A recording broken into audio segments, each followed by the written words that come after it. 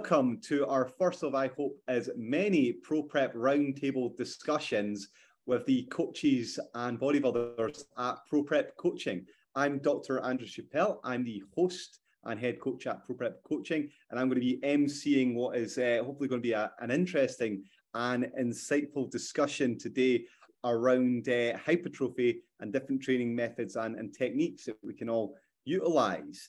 Guys, if you like this content, be sure to leave a like, leave a comment down below, subscribe to our channel, and if you think that we can help you, then by all means, please do get in touch with us at www.proprepcoaching.com, and you can follow us in all the familiar places that you can expect. So if you want to follow us on Instagram or on Facebook, then we're available at ProPrep Coaching on there.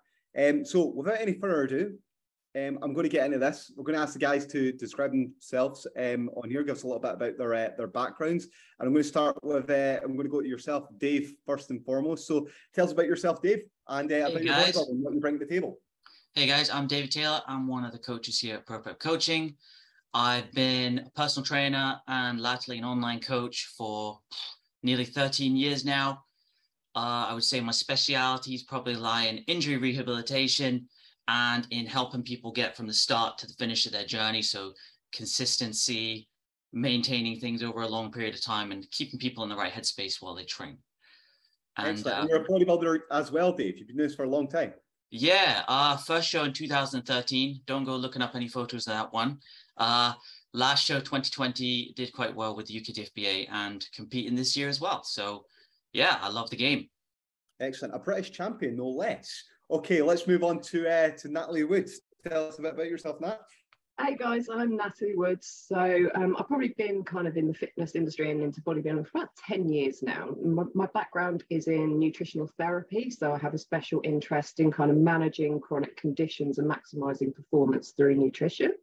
I have personal experience of sort of a body transformation and recomping. So again, that's another specialism of mine.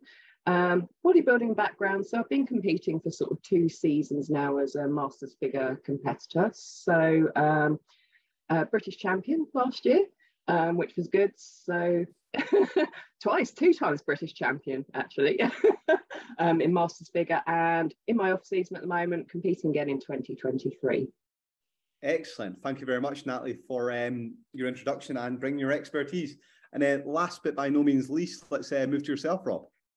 Hey, I am Rob. I am a competitive bodybuilder as well and a PT and online coach. I have been PTing for 4.5 years now, online coaching for the last year. I am a previous British champion in the teenage division. I am a British champion in the junior division, and I'm moving into men's open career in bodybuilding. And you're a very experienced bodybuilder, Rob. How many shows did you do last year alone? I done 7 shows in my last season and managed to place top 4 in every single one of them. Came away with 3 first places. Did all right. Yeah, you did all right. It was very, very okay, which leaves myself to introduce myself. So I'm Dr. Andrew Chappell. I'm a PhD in human nutrition. I also have a master's in human nutrition and an undergraduate degree in sport and exercise science. I've been bodybuilding since 2006. I think I've done over 30 competitions, 7 world finals, and this year will be the 7th and 8th, maybe even 9th pro show that I'll be competing in as well. I also run the WMBF United Kingdom with my partner Steph, and I am the head coach and co-owner of ProPrep Coaching. So there we go, guys. That's us. Now, without any further ado, let's get into this from here. So the first thing I just wanted to do before we got into this discussion about hypertrophy is just briefly describe some basic mechanisms around hypertrophy. And when we talk about hypertrophy, I'm just talking about muscle growth per se. But the thing that you have to understand and realize about muscle growth and hypertrophy is that hypertrophy occurs in response to any sort of stressor, and provided that there is sufficient rest in place, sufficient nutrient, and that stress is at sufficient intervals, that is how we get progression occurring in the hypertrophy rank. Are we all okay with that as a sort of basic definition of how hypertrophy takes place? Absolutely. Okay. Now, hypertrophy, as I said, it's down to a combination of stress. So that stress can be metabolic. So the using up of all the phosphates within your muscles, the lactate buildup that we see, the depletion of muscle glycogen stores from there. The stress can also be mechanical in nature. So if our sarcomeres, which in case our muscle fibers are damaged in any sort of way, then it causes our body to sort of adapt to this. It can occur as a consequence of edema, and that's what we call swelling. So that can be both transient edema, so we talk about the pump in the gym, but also that longer term swelling that occurs when we get a lot of inflammation in the area at the same time, which causes our body again to adapt to the stress. And in response to all these things, our body releases a whole milieu of different hormones in response to allow us to adapt. So we're all familiar with concepts like testosterone and IGF-1, so that's insulin-like growth factor 1, helping us to promote the response and muscle hypertrophy from there. So that's a little bit about how muscle hypertrophy kind of takes place. Are we happy with that, guys? Yeah, absolutely. Yeah. So, okay, so there was different topics. We all had homework to go away here and have a little look at.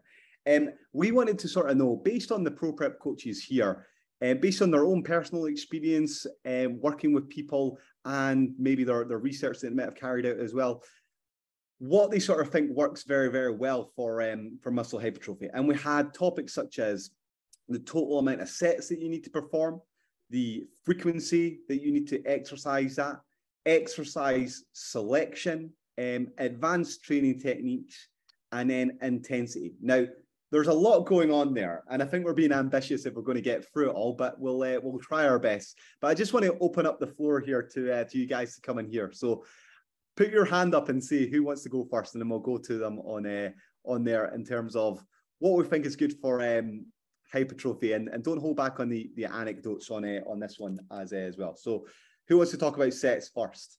Okay, yeah, David. I'll talk about some sets. It's interesting, because from things like bodybuilding.com, even before the advent of Instagram and Facebook and all the information we get from YouTube and stuff, there was always kind of like these specific gold standards. And I remember the very first one I heard and read on these forums was you had to do 100 reps on a muscle group in a week-long period to get sufficient hypertrophy in the muscle to get growth. So sufficient stimulus to get growth. That was one of those kind of like golden rules. So that could be like 10 sets of 10. So you could do 3 exercises for sets of 10, and you do all the maths for shorter sets, longer sets. But it was very much like focused on the amount of volume, how many reps you actually needed to be. But kind of coming at this slightly sideways from what we did, I think you can actually get hypertrophy from all rep ranges and from all different styles of training as well. Because from my perspective, as someone whose body's like made of glass, I don't really lift that heavy. And I've found latterly in my lifting career, as I've been in my 30s, I've lifted lighter than I ever did when I was in my 20s. I lifted probably the lightest now I have in 10 years, and yet my body looks the best. Now, part of that from my perspective is down to how I train.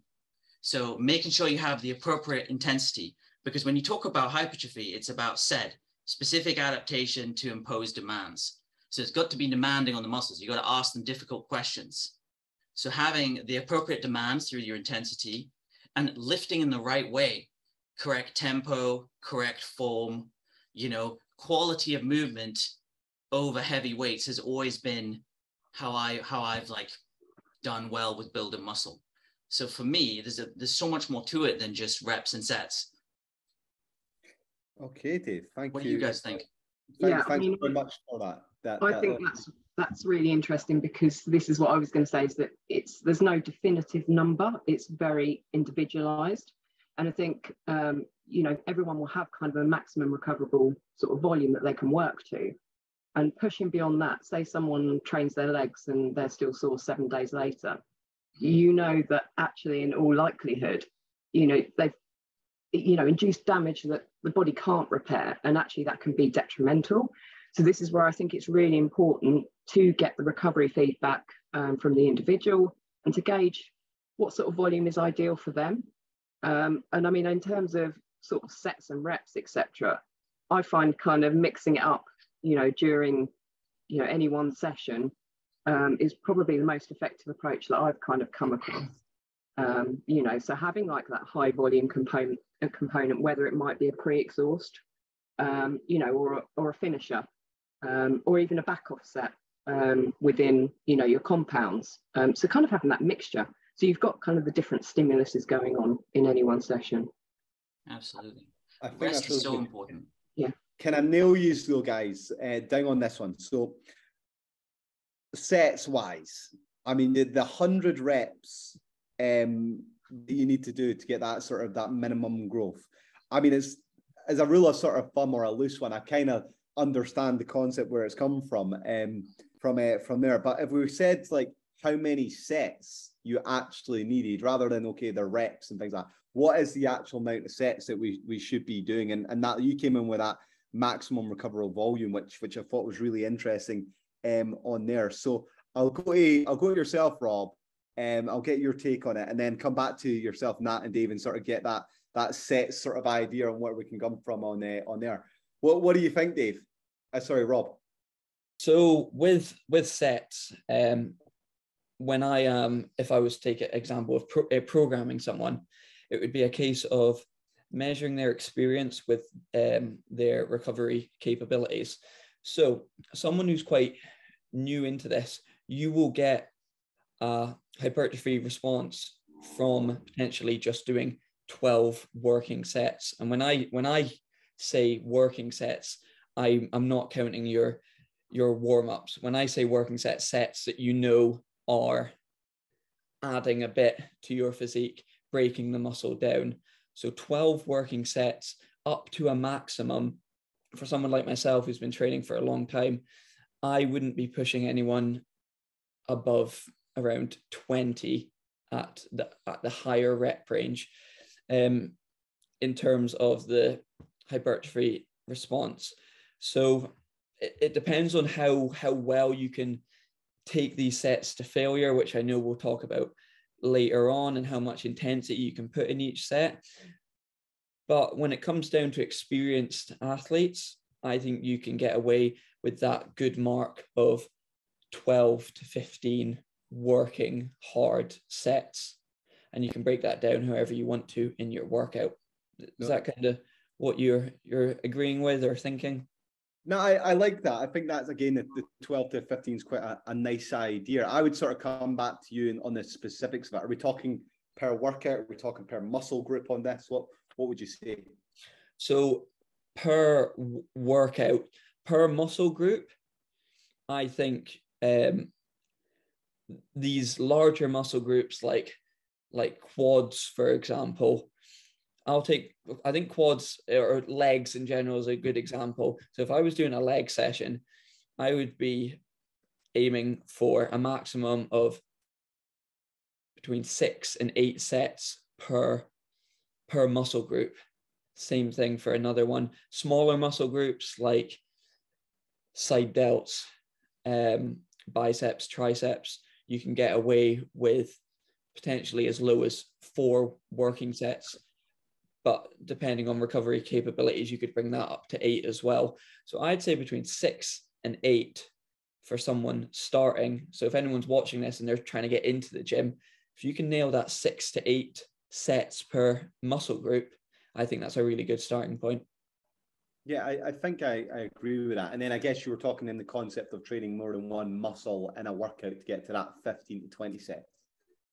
Yeah. So if you were doing 2 muscle groups per workout and you're doing the lower range, that's 2 muscle groups, 6 sets on each, boom, you've got 12. If you bring it up to 8, you're closer to, or even less, you're 15, 16, that kind of range that we were talking about there.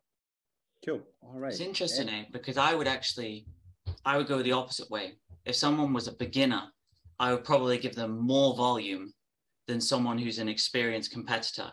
And the reason being, there's a great analogy that Jeff Alberts, the godfather, 3DMJ, mentioned the other day, when he said, you're talking about lifting is a lot like other sports. If you take NFL, for an example, the Pee Wee coach will have the same tactics for the running back as the NFL coach. but there's a reason why the Pee Wee team doesn't always get the play perfect. And it's because they don't have the experience. They haven't been through that play 10, 20, 50 times before. So their actual delivery is not going to be as good as the guy at the NFL plays. And if you take a beginner gym, is like a Pee Wee guy, and someone who's been doing it for 10 years is like an NFL guy. So you don't need to do as many sets to get the right RPE, to get the right hypertrophy, to get the right, demand on the muscles as someone who's a beginner would, because they won't be getting those great peak contractions in every rep. They won't be getting the perfect depth on every single set.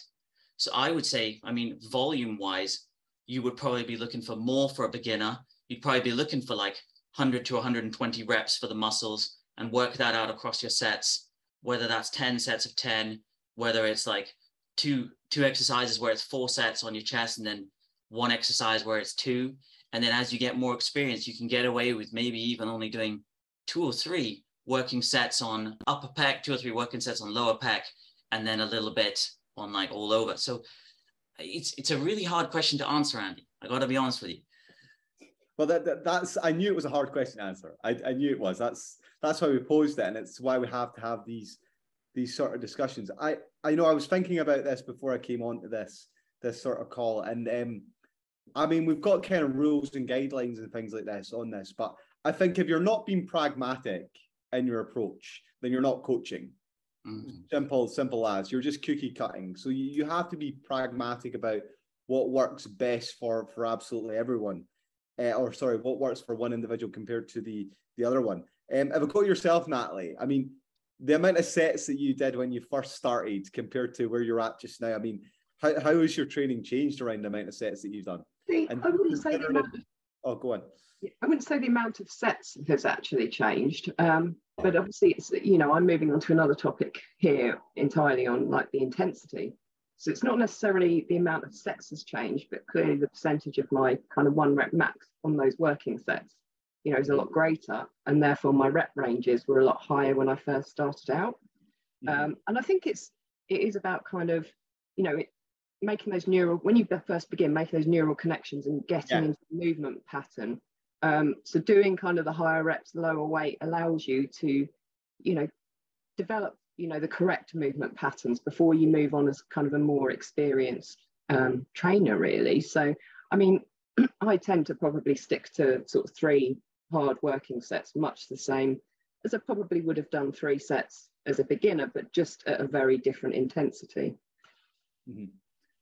I think that's good what you've just said there. And it kind of ties into what you were saying, Dave, about the Pee Wee coach compared to the experience. As you move up the ranks and you get better at training, you can just put the sets become higher quality, don't they? Mm-hmm. And that's difficult to probably quantify to measure that quality versus someone who's not training at the same intensity, because, and when I say intensity, I don't mean the percentage of 1 rep max. How much effort they put into the set, RPE wise, and how much activation they actually get, which again, difficult to sort of measure. But the quality definitely goes up, and that allows you to get better workouts. And one thing that I always stress when I go and train with people for the first time, and I've trained with lots of bodybuilding champions down the years, is I'm always surprised by how poor a lot of people's training is.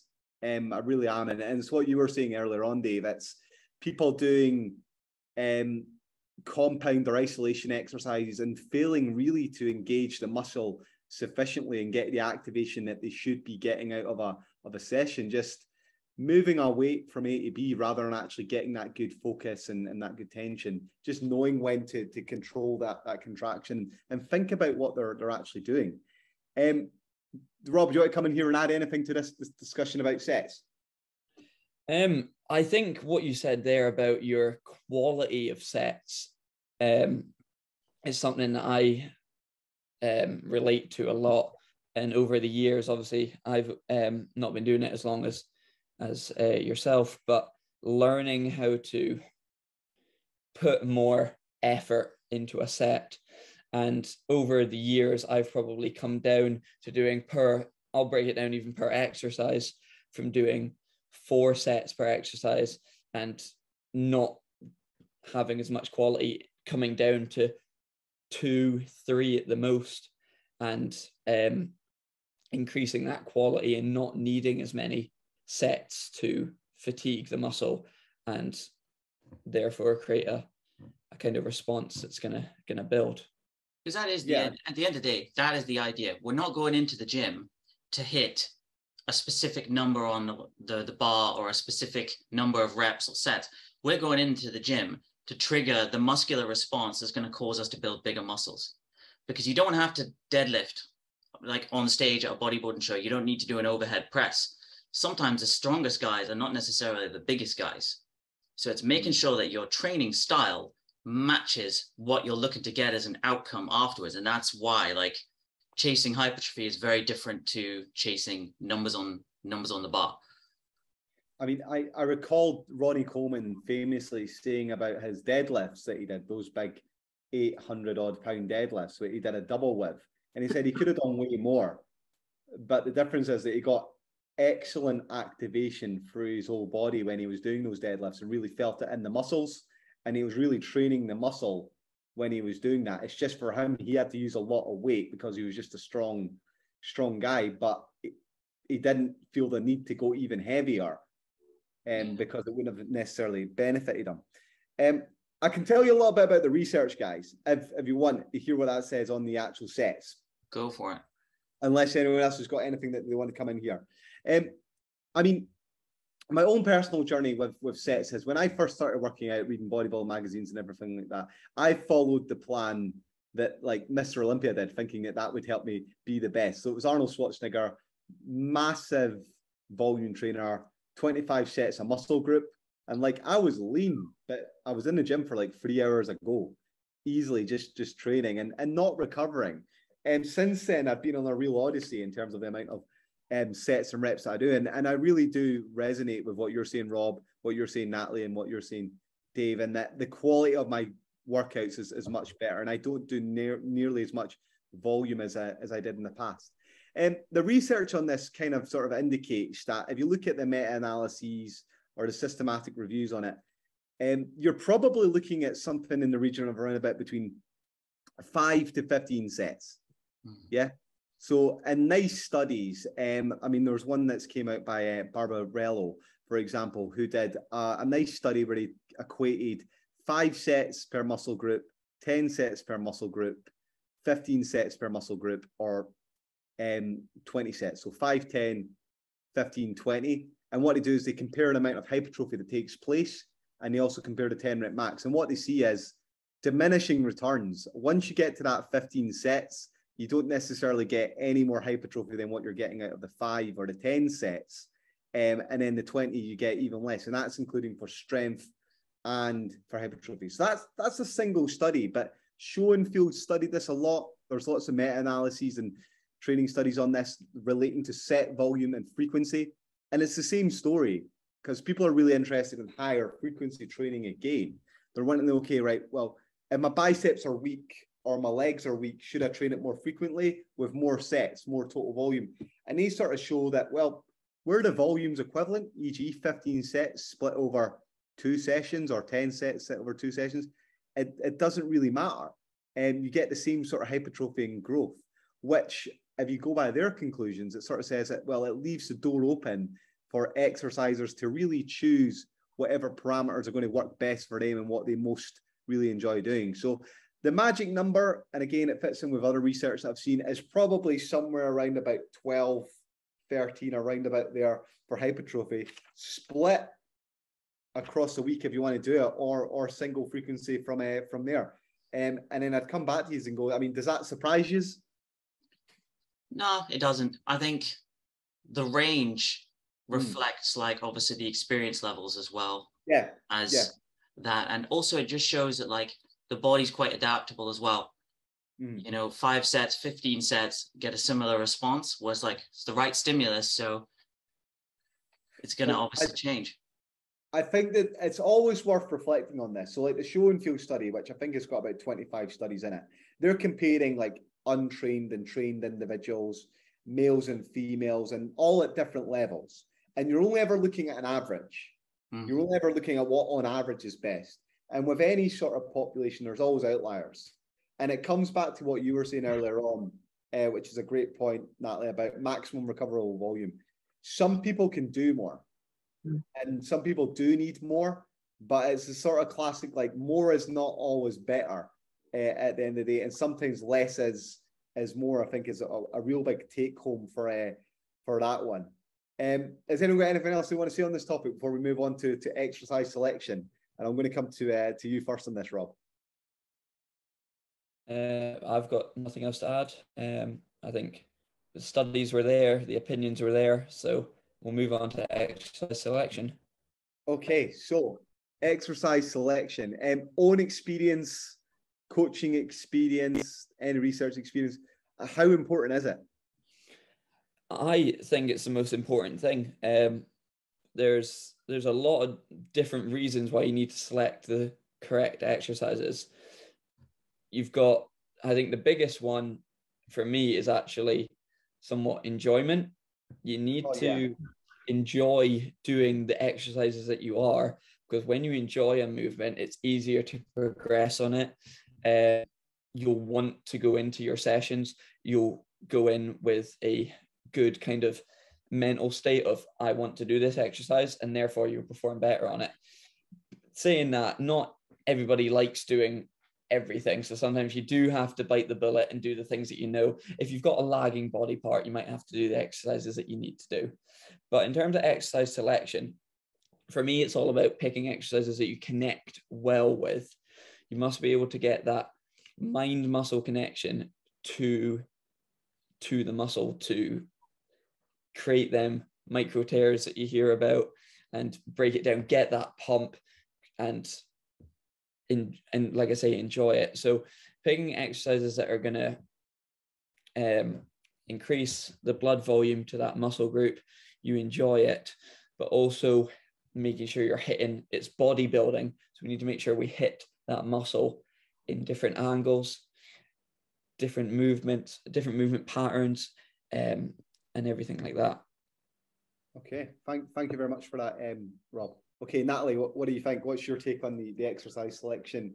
So I think it's really important, like as Rob mentioned, about exercises that you connect well with, because with the best will in the world, we're all put together slightly differently. So there might be exercises that no matter how hard you try, you're just not feeling them.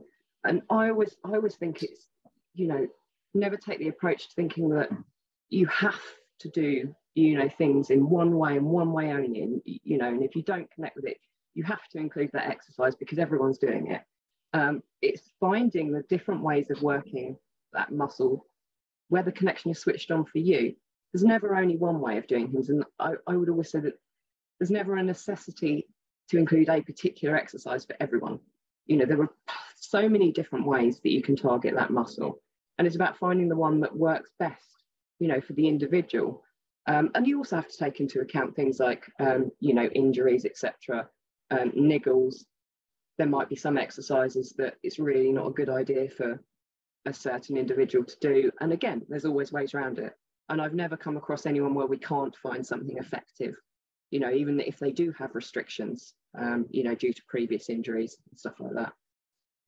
Okay, I think that's a very sensible approach, Natalie. Thank you for that. Dave, exercise selection, how important is it?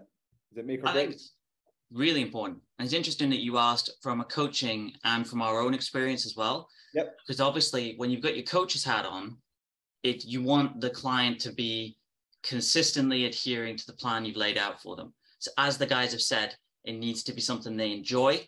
If they hate deadlifts and you put in deadlifts, their adherence is maybe going to be weaker. They've got to be able to connect to the exercises, because exercises they're connecting with, they're going to have better intensity. They're going to be getting a better quality of movement, because mind muscle connection and quality of movement are very, very linked.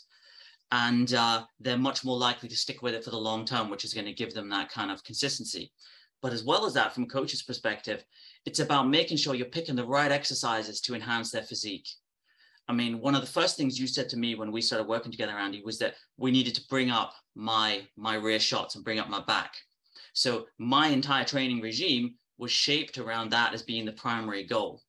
And then it was finding the right exercises for me to do that, things that I connected well with, that are actually going to level it up. Because at the end of the day, from the coach's perspective, we've got to think about the long game as well. It's not just about enjoying it and, connecting. It's about, okay, what are we looking to get out of this? Are we where we want to grow? We want to have a balanced physique. So I think like the choice is super important. And from an injury perspective as well, unfortunately, plenty of experience there. Like you aren't able to maintain intensity if you're always worried about an injury. Like bent over rows and deadlifts. I mean, when my back is healthy, I can deadlift over 200 kilos. But the last time I deadlifted over 200 kilos was like 5 years ago. So when you look at like what I could actually do on the bar on an RPE scale, if one of my clients was saying that I was like an RPE 6, I'd be like, get in the bin, your deadlifts need to be heavier than that. It's like, I can't because my back's sore. I would immediately take it out, because if they can't actually push themselves, they're losing time that could be spent doing something at a higher level with a different exercise. Okay, no, I like that. That's all very useful content there on the exercise selection. I'm going to come back to you, Rob, on this one. Pitfalls people fall into in terms of selecting exercises, and then I want Dave and Natalie's on this one as well. So tell me the pitfalls, Rob. Right, I'm going to go straight in with an opinion that I have that a lot of people will probably agree with, some will not, is people need to stop choosing the easier exercises and need to look back at the bread and butter of bodybuilding. One pitfall you see is replacing these heavy compound movements with smaller isolation movements that they're not actually able to get the same load on that muscle because they're picking an easier exercise. So I think a pitfall is not doing these, like I say, bread and butter movements, the things that are the big compound movements, using barbells, using dumbbells, things like that. That's not only going to help you increase the muscle you're working, it's all the things around it, your stabilizers, and even just injury prevention. If you can get good at using dumbbells and barbells, being able to stabilize them is a big thing. So first pitfall would be not choosing the compound movements and going straight for an isolation. Okay, I think that's a good one. I think that ties in with what Dave was kind of saying about exercise selection and quality and things like that. Obviously, we mean choosing the right exercises, which makes sense for the individual. You don't need to avoid absolutely everything. Natalie, pitfalls. I think overcomplicating things. I think rather than sort of focusing on the basics, there's so many, stuff out there online that people see, which is almost trying to combine two types of thing into one movement. Give us an example. So I'm thinking about these things like where people are like stood on like a Bosu ball trying to like do presses and then a squat and stuff like that, and you think, well, actually, you're obviously not going to be able to use a heavy weight doing so.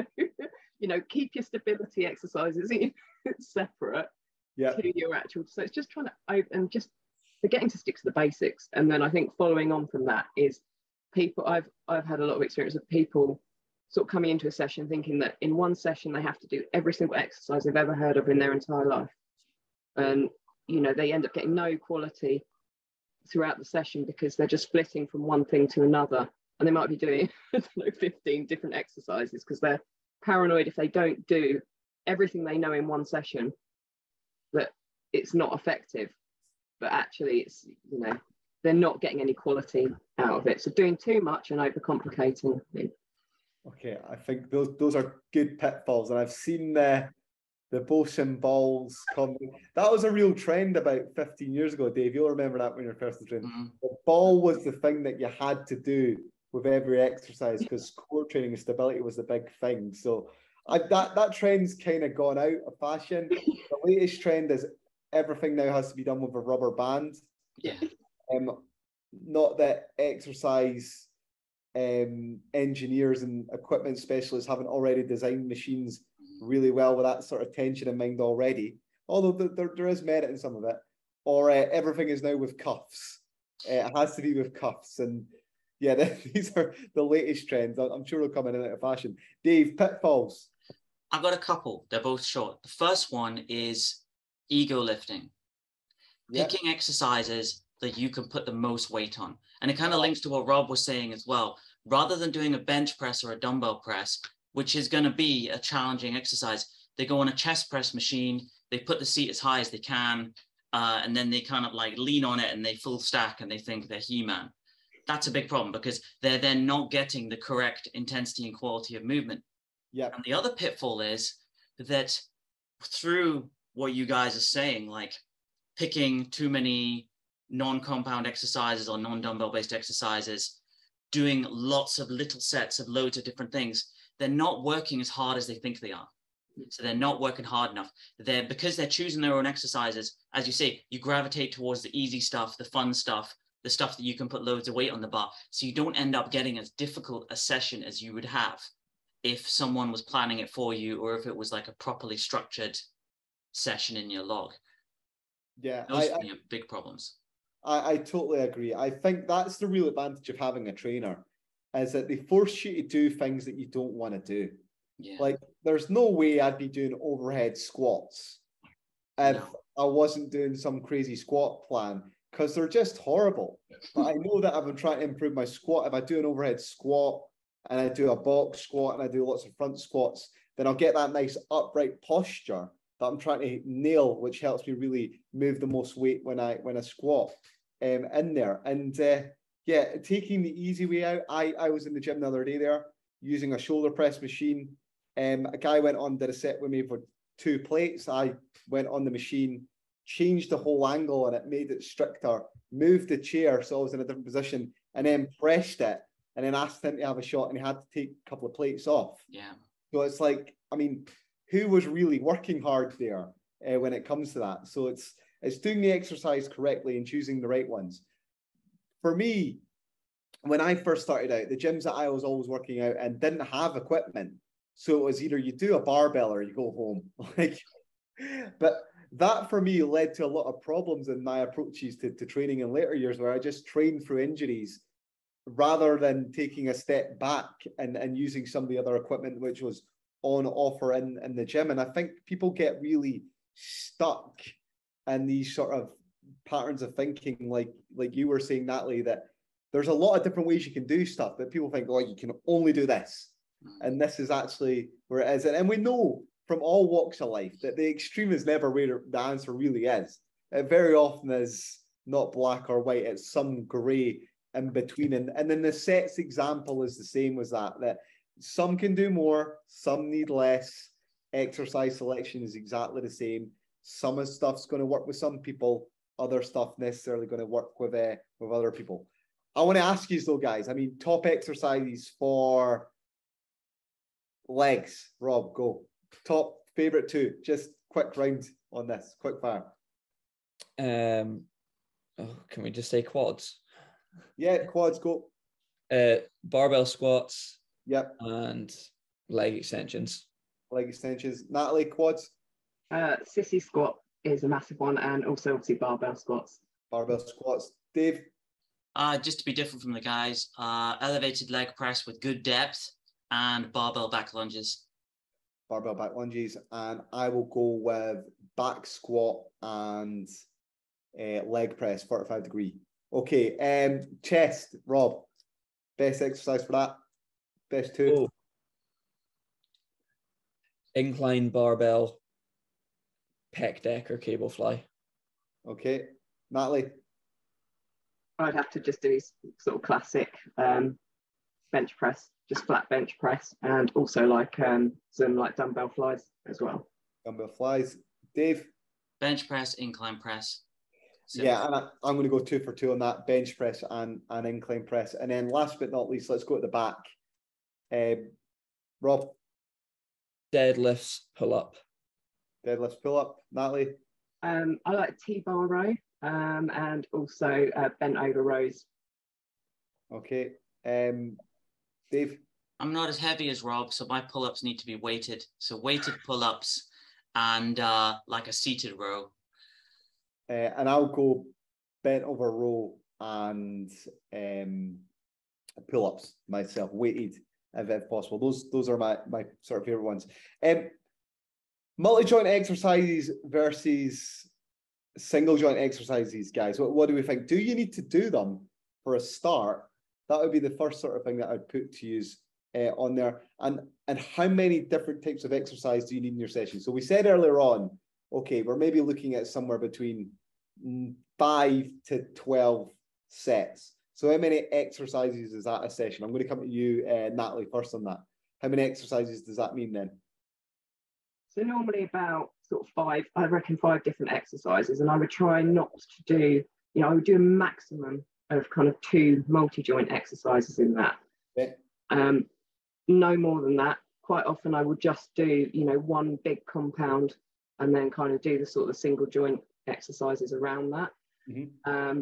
Sometimes I'll come into that compound movement, via a pre-exhaust, so the single joint into the compound, depending on, whether you're training, if you're training alone, I find sometimes, particularly if you're squatting, sometimes the pre-exhaust can be really useful because you don't have to go as heavy.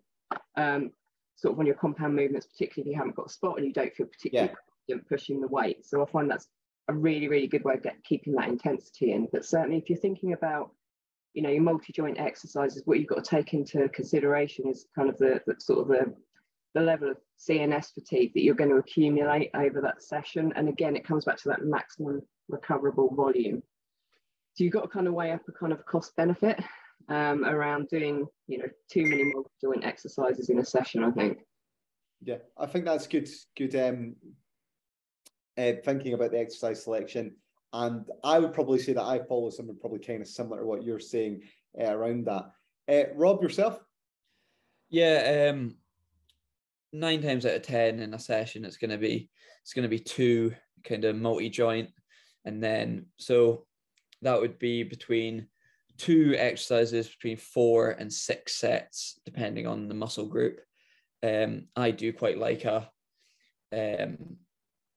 low approach, especially at the moment in training, and using some intensity methods on probably 2 out of 4. If I was doing them, I would be using intensity methods. And then single joint isolation movements, depending on the muscle group. Shoulders, for example, do a few more just because of the complex of the delt. Chest, for example, it would maybe be 2 and 2 compound, multi-joint, 2 isolation. So yeah, that's kind of how I. The only time I would do a 3rd multi-joint would actually be, I use this quite a lot at the very end of my session. So for example, I'll take legs, for example. Start on with a back squat, doing a 45-degree leg press. I would then maybe do a hamstring curl, a leg extension, do kind of some isolation movements, and then finish with maybe like a lunge, or another goblet squat or something like that, just to use it as an intensity method at the end to kind of really put yourself into the ground. No, it sounds like a hard session. It sounds like a session, though, largely based around free weights, for sure. And those are difficult sessions. Dave, exercise selection. Yeah, one of the big benefits of compound exercise is time efficiency. You're working more than one muscle group in one movement. So the first thing you've got to look at is how much time does the person this is programmed for have to train? So if they're really limited to that 45 minutes to an hour per session, like this is one of the things you do when you do your programming with people, you've got to have a few compound movements in there because they don't have time to go through each individual one. I mean, if you take, for example, a bent over row with a barbell, you're working your hamstrings, your glutes, your core, your lower back, your lats, your biceps, your rear delts. If you were to break that down into individual movements, you'd be looking at good mornings or back extensions. You'd be looking at rows. You'd be looking at reverse flies. 3 exercises to get the bang for the buck of 1. So if someone's going to be short on time, and also depending on how you're programming their training, sometimes you could have up to 4. Because if you were doing, for example, a push-pull program with people, agonist-antagonist type deal, they might have bench press and dumbbell press, and then they might have bent over row and some sort of 2-arm dumbbell row. That's 4 compound exercises in one session, but it's not hammering the same muscle group with all 4. So in some situations, it is going to be quite doable. But if the person has like unlimited time, or they have an injury that you need to be aware of, obviously you would just shape it around that. I mean, like yourselves, I tend to be somewhere in the middle.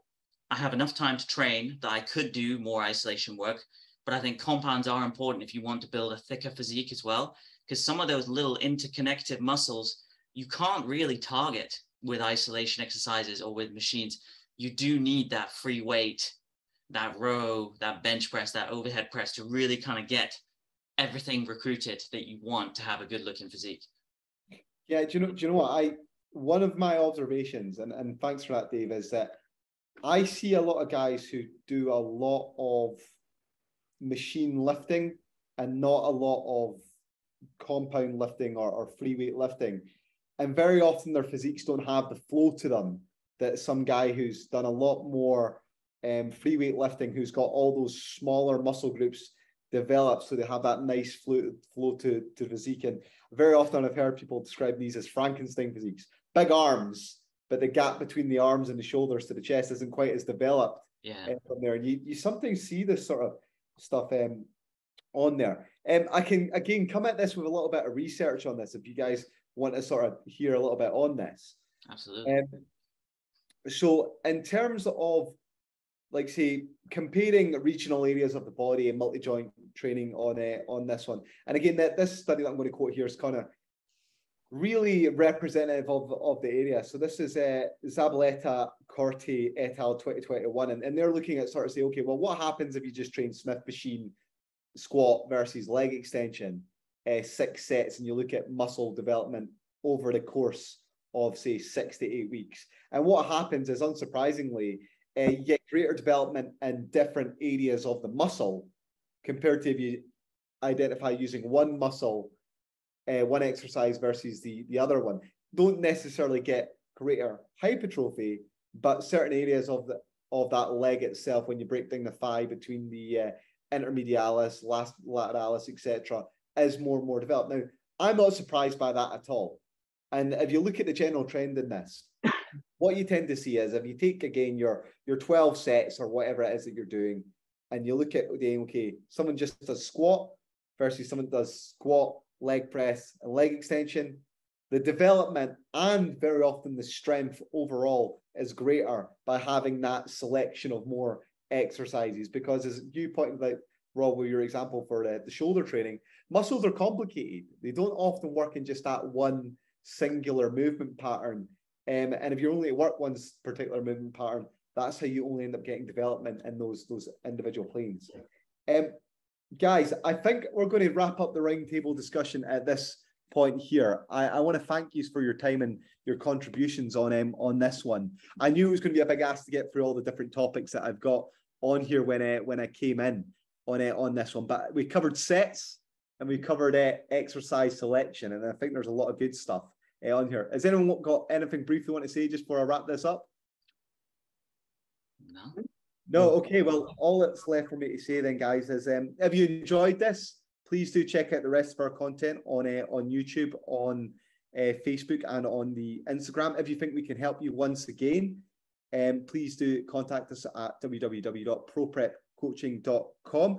I'm Dr. Andrew Chappell. We've got Rob, Natalie, and Dave here, our ProPrep coaches. Thanks for your attention. Thanks for your time. And please do get in touch. We hope you enjoyed this. And this will hopefully be the first of many discussions that we do.